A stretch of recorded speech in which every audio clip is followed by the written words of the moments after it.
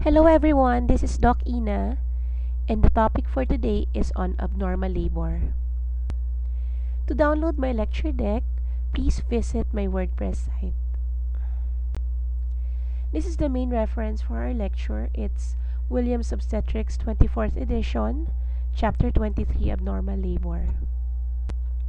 This is the outline of our lecture for today.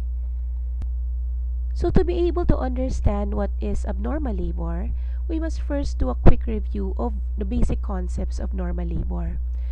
So basically, labor is divided into three stages. The first stage is from the onset of regular contractions up to full cervical dilatation. The second stage is from full cervical dilatation up to the delivery of the fetus. The third stage is from the delivery of the fetus to the delivery of the placenta. There is also what we call the fourth stage, which is 1 hour from the delivery of the placenta. So the typical labor curve or the typical normal labor curve is a sigmoid shape. It is divided into the latent phase and the active phase. The active phase is divided into three phases: the acceleration phase, the phase of maximum slope, and the deceleration phase.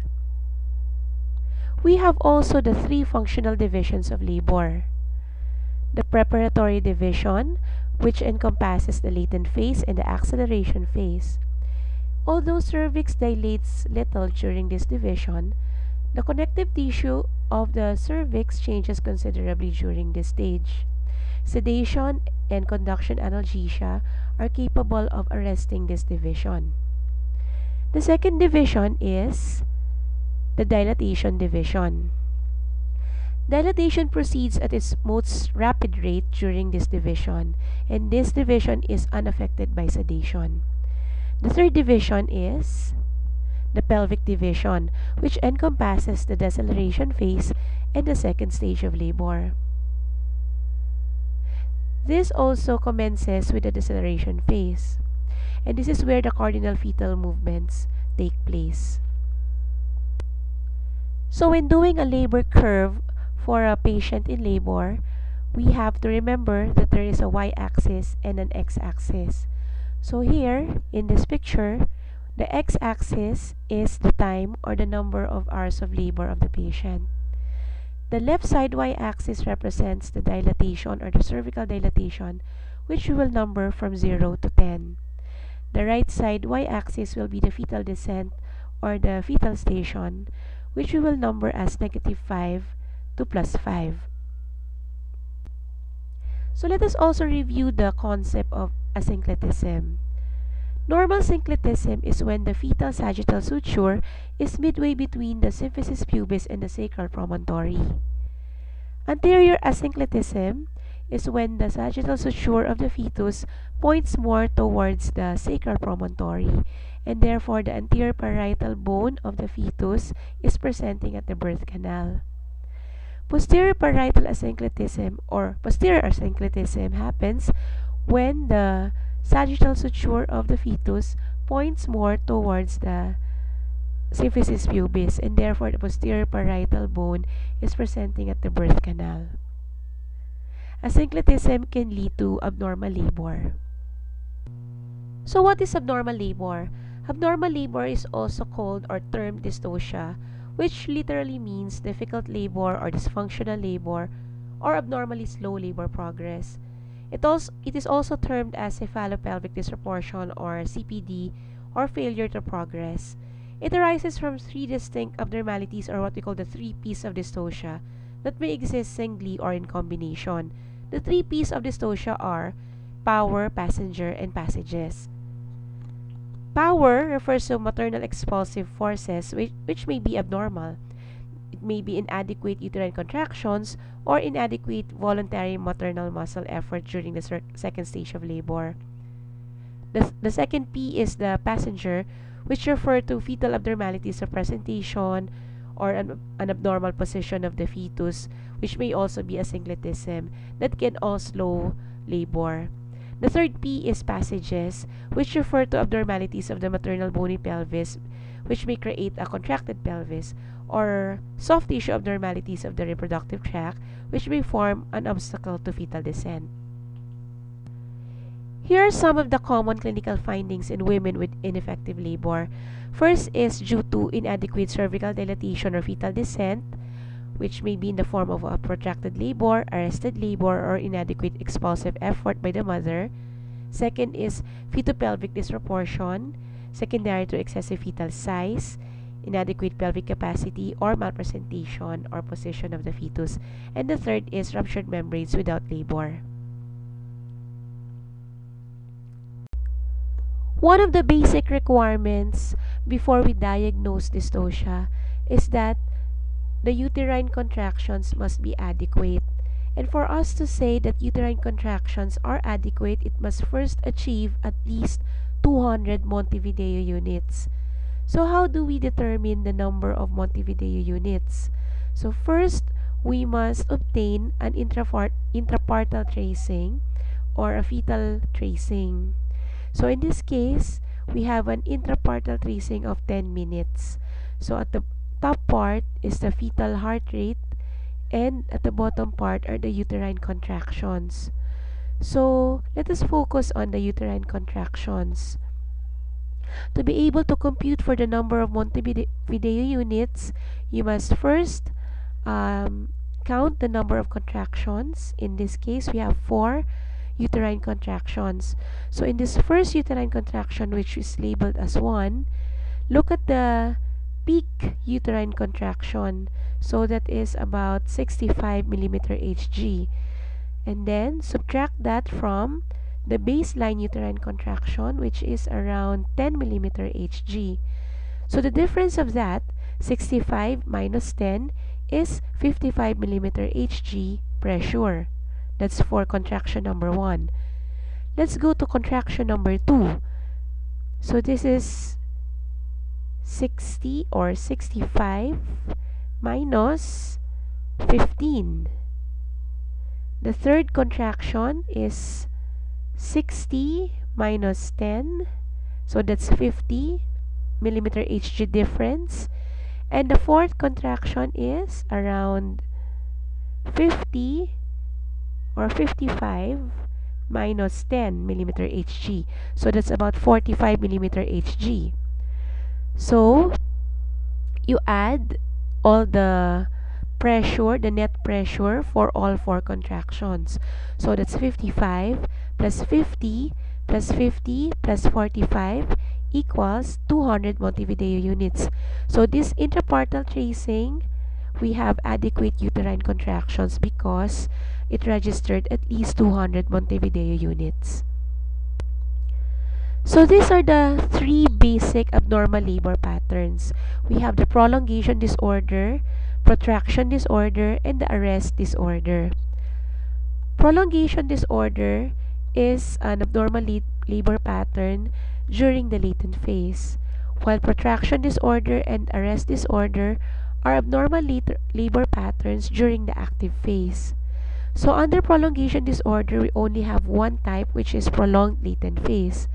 For nulliparous, the diagnostic criterion should be more than 20 hours, and for multiparous, the diagnostic criterion should be more than 14 hours. The preferred treatment for a prolongation disorder is bed rest.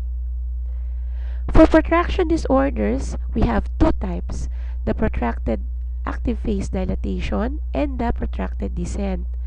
For protracted active phase dilatation, the diagnostic criterion for that is less than 1.2 centimeters per hour for nullipara and less than 1.5 centimeters per hour for multiparas.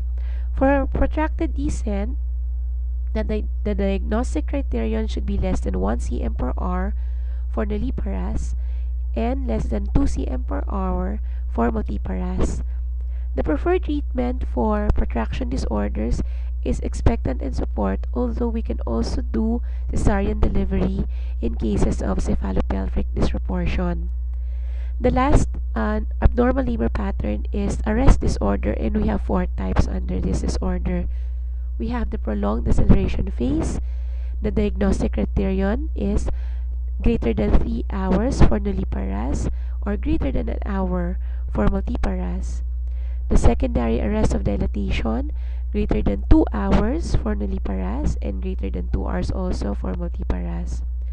For arrest of descent, the diagnostic criterion is greater than an hour for both nulliparous and multiparous. And for failure of descent, it's no descent during the deceleration phase or second stage. The preferred treatment for arrest disorders is cesarean delivery. So here are some examples of the typical abnormal labor patterns and how they look like when we plot them in a graph. So in this case, we are showing you the y-axis, which is labeled as cervical dilatation. This is the left side y-axis, and you can see here that it is labeled from 0 to 10. The right side y-axis is the fetal station, which is labeled -5 to +5. And then the x-axis here is the number of hours of labor. So let us point out some of the abnormal labor patterns shown in this graph. The first one is prolonged latent phase. This is prolonged latent phase because, as you can see, it has never reached the active phase. And you see that this is at least more than 20 hours of latent phase, and that's why it's called prolonged latent phase. Second is protracted active phase of dilatation. See, in this graph, this represents cervical dilatation because you see that every plot is a circle. So those that plotting fetal station, that is represented by an X. So this second labor pattern is a protracted active phase of dilatation. The third abnormal labor pattern is protracted descent.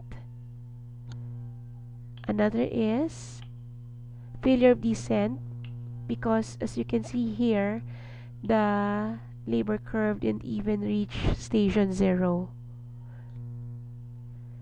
And the last is arrest of descent because you see that it has surpassed station 0, but the descent did not progress beyond station +1.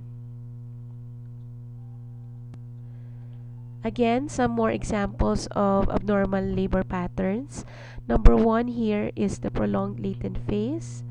2 is the protracted active phase of dilatation. The third pattern is the protracted descent. Fourth pattern is prolonged deceleration phase. The fifth is secondary arrest of dilatation. Number 6 is arrest of descent. And number 7 is failure of descent.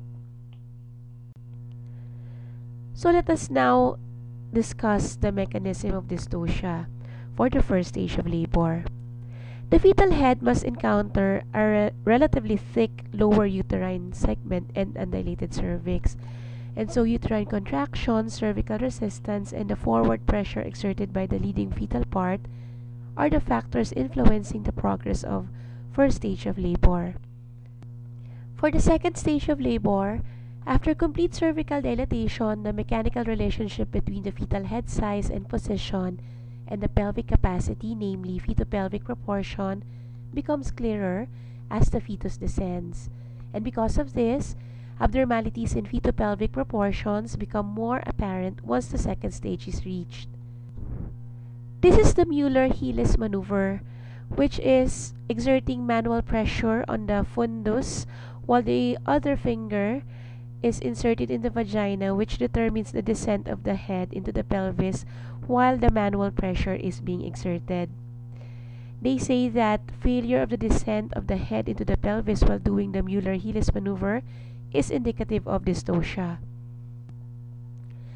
For the abnormalities of the expulsive forces, we have two types of uterine dysfunction. There is hypotonic uterine dysfunction, where no basal hypertonus and uterine contractions have a normal gradient pattern, but pressure during a contraction is insufficient to dilate the cervix.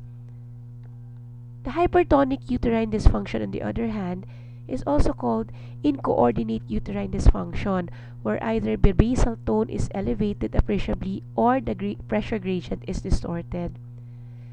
Gradient distortion may result from more forceful contraction of the uterine midsegment than the fundus, or from a complete asynchrony of the impulses originating in each cornu, or a combination of these two. For the active phase disorder, we have labor abnormalities that are divided into either protraction disorder, which also means lower than normal progress of labor, and an arrest disorder, which is complete cessation of progress. A woman must be in the active phase of labor with cervical dilatation of at least 3 to 4 centimeters to be diagnosed with either of these. The ACOG, or the American College of Obstetricians and Gynecologists, has suggested that before the diagnosis of first-stage labor arrest is made, specific criteria should be met, one of which is that the latent phase has been completed and that the cervix is dilated 4 centimeters or more. In other words, the labor has entered the active phase. The second requirement is that the uterine contraction pattern of 200 Montevideo units or more in a 10-minute period has been present for 2 hours without cervical change. What are the reported causes of uterine dysfunction or POWERS? One is epidural anesthesia. Epidural anesthesia can slow down labor. This is associated with lengthening of both the first and the second stage of labor and with slowing of the rate of fetal descent. Infection in the form of chorioamnionitis can also cause uterine dysfunction. Infection diagnosed late in labor is found to be a marker of cesarean delivery performed for dystocia, whereas this was not a marker in women diagnosed as having chorioamnionitis early in labor. Number 3 is maternal position during labor. According to Miller, the uterus contracts more frequently but with less intensity when the mother lying on her back, rather than on her side. Conversely, contraction frequency and intensity have been reported to increase with sitting or standing. Lupe and Gross, however, said that there is no conclusive evidence that upright maternal posture or ambulation improves labor. So we are done with the POWERS. We now go to the second P, which represents passages. Fetal-pelvic disproportion arises from diminished pelvic capacity, excessive fetal size, or more usually both. There may be a contraction of the pelvic inlet, the mid-pelvis, or the pelvic outlet, or a generally contracted pelvis may be caused by combinations of these. First, let us discuss the contracted inlet. The pelvic inlet usually is considered to be contracted if its shortest anterior-posterior diameter is less than 10, or if the greatest transverse diameter is less than 12. But usually, it is more convenient to diagnose contracted inlet when the diagonal conjugate is less than 11.5 centimeters. In a contracted pelvis, the entire force exerted by the uterus acts directly on the portion of membranes that contact the dilating cervix. Early spontaneous rupture of the membranes is more likely. After membrane rupture, absent pressure by the head against the cervix and the lower uterine segment predisposes to less effective contractions. Dilatation may proceed very slowly or sometimes not at all. In women with contracted pelvis, the face and shoulder presentations are encountered 3 to 4 times more frequently, and the cord prolapses 4 to 6 times more often. Second is a contracted midplane or the midpelvis. This is actually the most common type of contraction. This causes transverse arrest of the fetal head, which potentially can lead to a difficult mid-forceps operation or cesarean delivery. The midpelvis is contracted when the interspinous diameter is less than 8 centimeters, or the sum of the interspinous and posterior sagittal diameter of the midpelvis is 13.5 centimeters or less.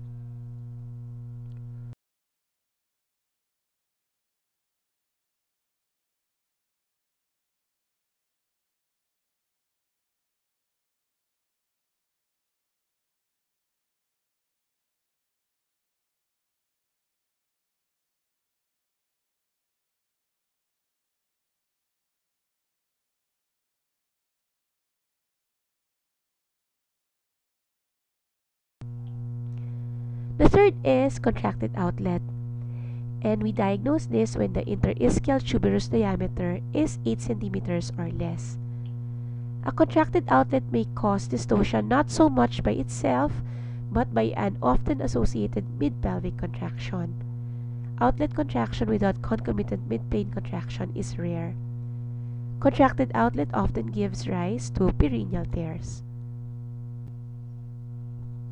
So, the last P is passenger.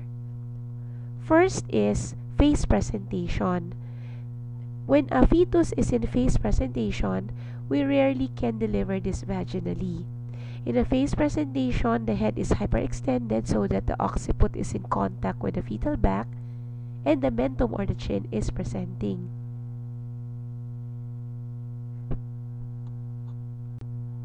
So let's review.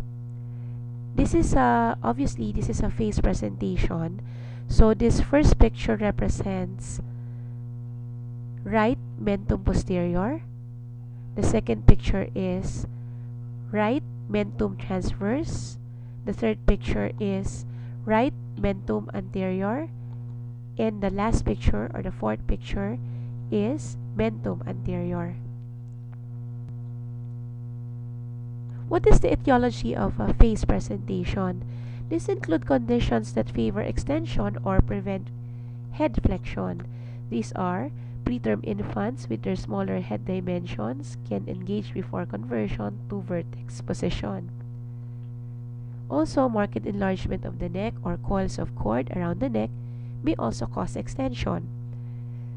Also included are fetal malformations in hydramnios, anencephalic fetuses, pelvis is contracted or the fetus is very large, or if the mother is of high parity. How do we manage phase presentation? Usually cesarean delivery is indicated. Second presentation that may cause dystocia is brow presentation. This is diagnosed when that portion of the fetal head between the orbital ridge and the anterior fontanelle presents at the pelvic inlet. The fetal head occupies a position midway between the full flexion and extension. Engagement of the fetal head and subsequent delivery cannot take place as long as the brow presentation persists. The third is when the fetus is in transverse lie. Now, the long axis of the fetus when in transverse lie is approximately perpendicular to the lie or to the axis of the mother. The shoulder is usually positioned over the pelvic inlet. So the head occupies one iliac fossa and the breech on the other.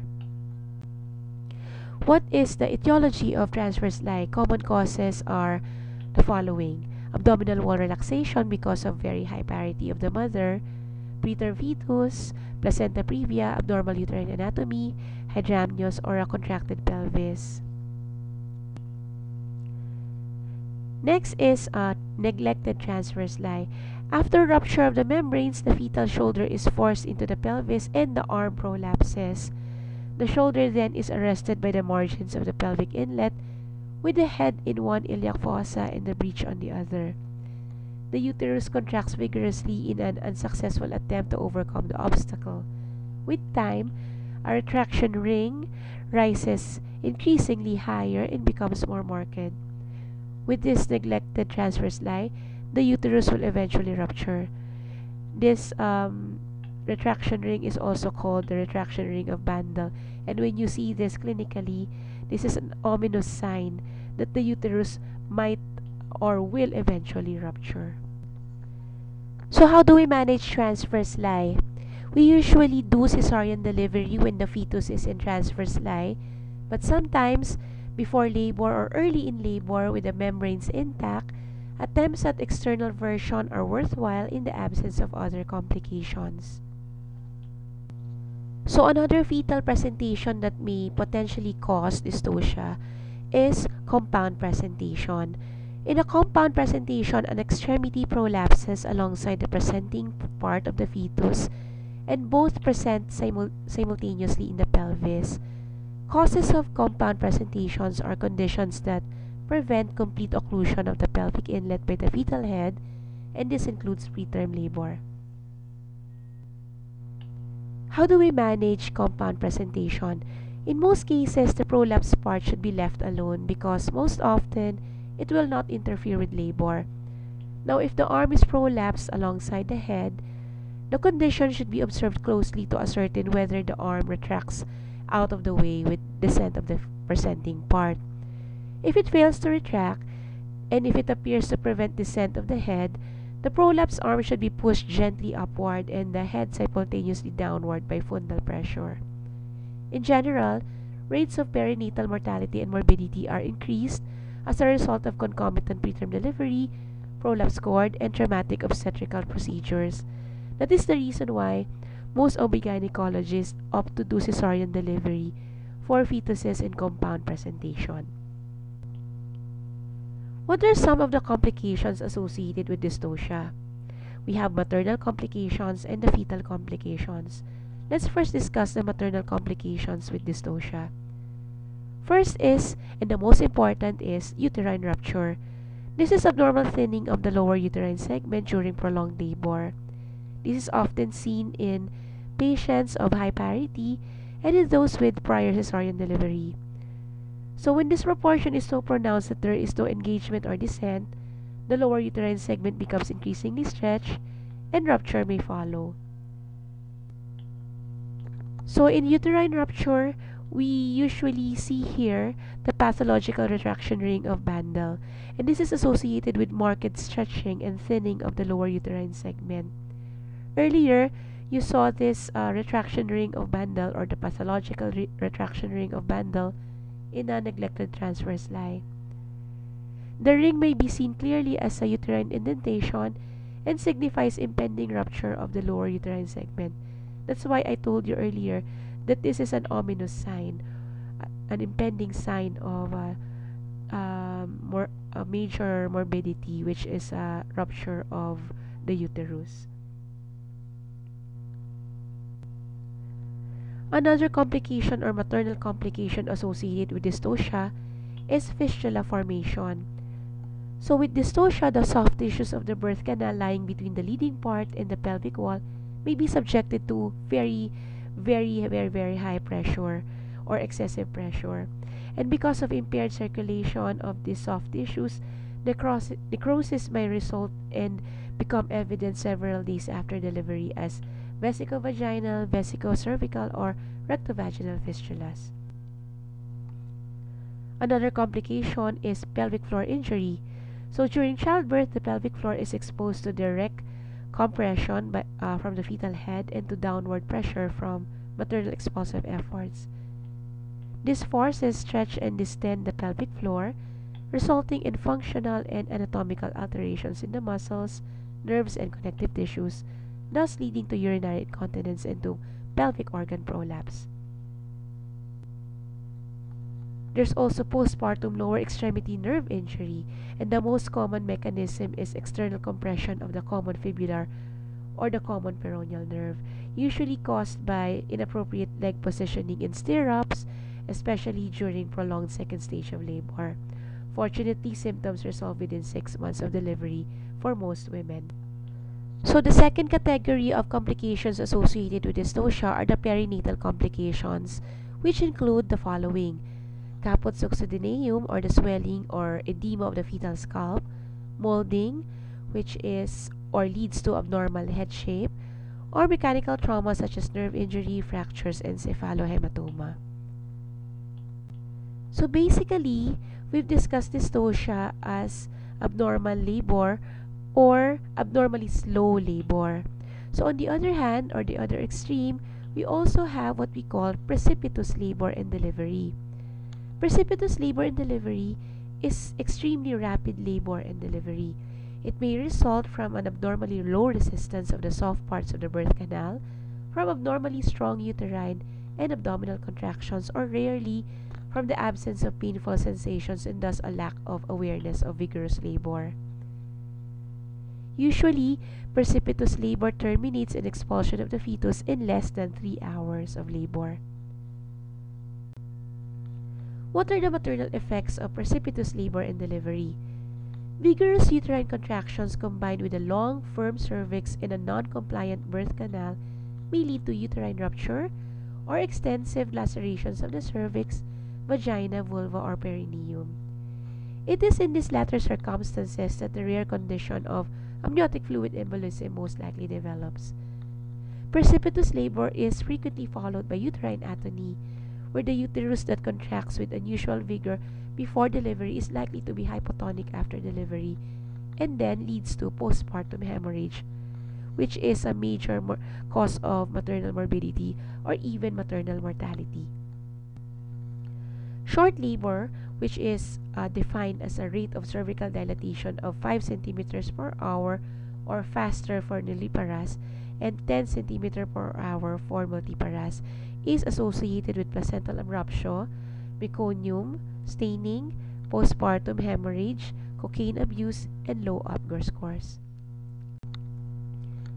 Tumultuous uterine contractions prevent appropriate uterine blood flow and fetal oxygenation, and therefore this could also lead to Erb or Duchenne brachial palsy associated with such tumultuous uterine contractions, and during an unattended birth, the newborn may fall to the floor and be injured, or it may need resuscitation that is not immediately available. Thank you for watching, and please subscribe to my channels, my YouTube channel, and my WordPress site, Doc Ina Obigaine. Thank you!